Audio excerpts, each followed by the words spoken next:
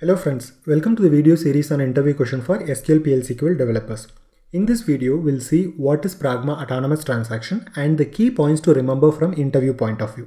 So before starting with pragma autonomous transaction, let me take you through few scenarios to understand the transaction control language commands so that it is easy for us to understand the pragma autonomous transaction and what is the need to have a pragma autonomous transaction when we have a normal transaction in place. Okay, let us start with our scenario 1. So what I'm going to do is I'm just creating a table T with one column called n of number data type. I'm inserting a value 1 into this table, then I'm inserting 2, then I'm inserting 3. So now I'm executing the TCL command commit. The moment you execute the commit statement, all the changes you've done till the previous transaction will get permanently saved. So from this point, anyone who connects to the database or to this particular schema queries this table will be able to see all the values like 1, 2 and 3. Fine. Now let us see the scenario 2. I'm creating the table T, then I'm inserting value 1, inserting value 2, inserting value 3. Now I'm executing the transaction control language command rollback. So the rollback will revert all the changes you have done till the previous transaction.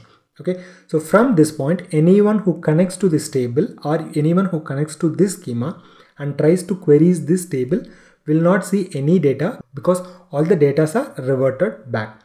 Now let us see scenario 3. I'm creating the table T, then I'm executing the statement save point A. Then I'm doing the insertion like insert into T value of 1. Then I'm executing the statement save point B. Now I'm inserting 2 into this table. Now I'm executing save point C. Then I'm inserting 3 into this table.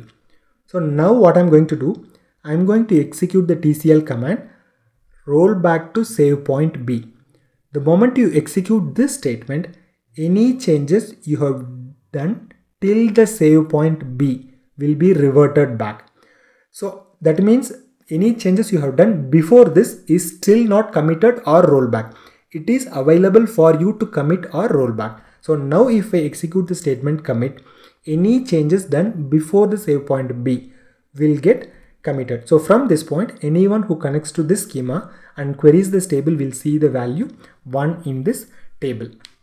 Okay, so now let us see one more scenario. Okay, so here the expectation is I'm creating the table and I'm inserting value 1, inserting value 2 and inserting value 3. So after completing the transaction, the expectation is I want only the value 2 to be committed, whereas 1 and 3 has to be reverted back. The expectation is after completion of transaction, if I try to query from the table, I should have only 2 is committed, whereas the 1 and 3 should be rolled back. How to achieve this transaction? See, in a normal transaction, it is not possible to achieve this because either we have only 3 options. We can commit the entire thing, or we can roll back the entire thing, or we can roll back to some point and commit whatever is there before those changes. Then how to achieve these type of functionality? Okay, so achieve these functionality, we can use the autonomous transaction. Now let me show you how to write an autonomous transaction to achieve this functionality. First, let me show you the code. Then in the next slide, I will explain you how this piece of code will get executed. Okay. The first thing anyway, like we need the table to be created. Yeah, I'm creating the table here. Then I'm inserting 1.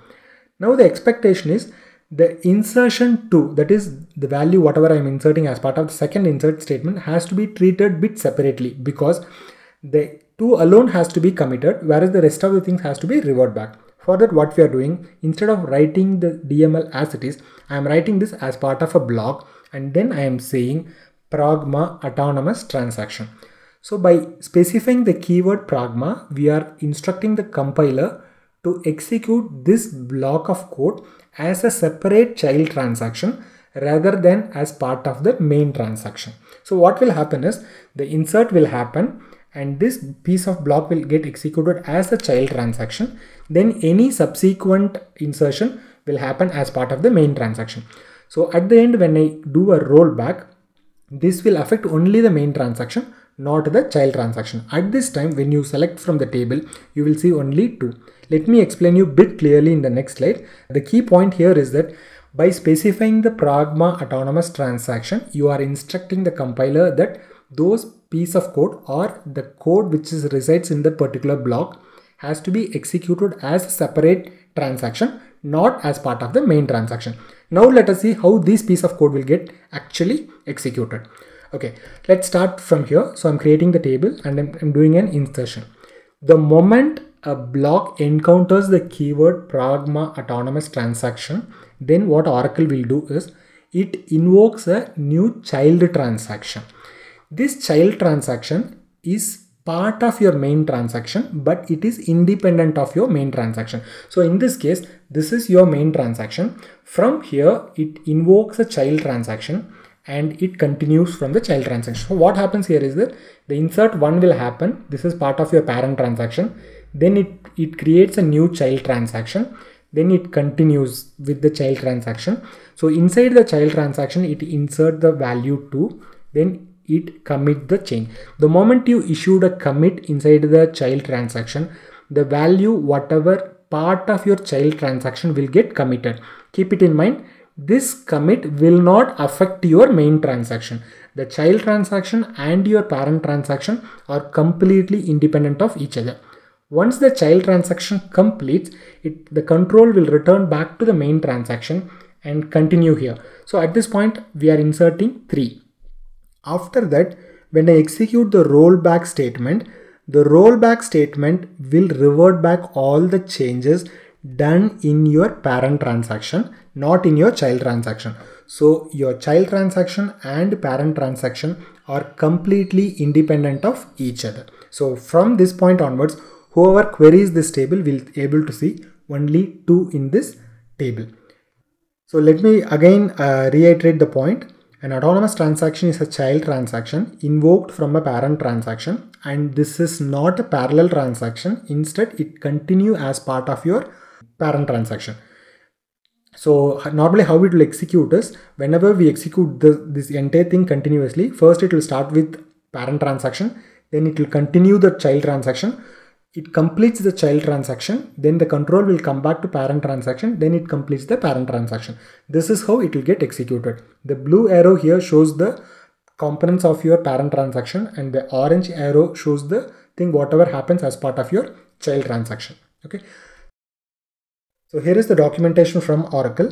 Autonomous transaction as an independent transaction. It is not a dependent on child. It is an independent transaction started from another transaction. That normally we will call it as a parent transaction. Another key point to be noted here is we have to put a commit or rollback within autonomous transaction. Otherwise, you will get a runtime error. Only after completing your child transaction, the transaction can come back to your parent transaction. Okay. So where and all this autonomous transaction can be defined. An anonymous block can be autonomous, a procedure can be autonomous transaction procedure, a function, a trigger, a method what we write as part of the types can also be autonomous. Okay, so here are the few key points to be remembered from interview point of view. As I already mentioned, autonomous transaction is a child transaction that is started from another transaction. Generally, we'll call that main transaction as a parent transaction. Child transaction and parent transaction are completely independent of each other. It is not dependent. It is a continuous transaction. The only thing you can keep it in mind is child transaction is invoked from parent transaction and it gets executed, and then the control will come back to parent transaction and it gets completed. Very important point. Child transaction must end with a commit or rollback before the control goes back to the main transaction. Okay. So in the next video, we'll see about a real-time use case where we will use this autonomous transaction. Okay. So if you have any questions to be answered, please post it in the comment section or you can drop to this mail ID. But before that, you can just browse through all the questions posted as part of the subscriber question or also as part of the interview questions. If you're not able to find your question here, please write back to me. I'll be happy to record and post as a new video. If you have learned something new, please like this video. Subscribe and stay tuned for new feature video, interview question, SQL practical question and concept videos. And thanks a lot for watching this video. Please click the bell icon if you want to receive the instant notification whenever new videos are uploaded into this channel. Thank you.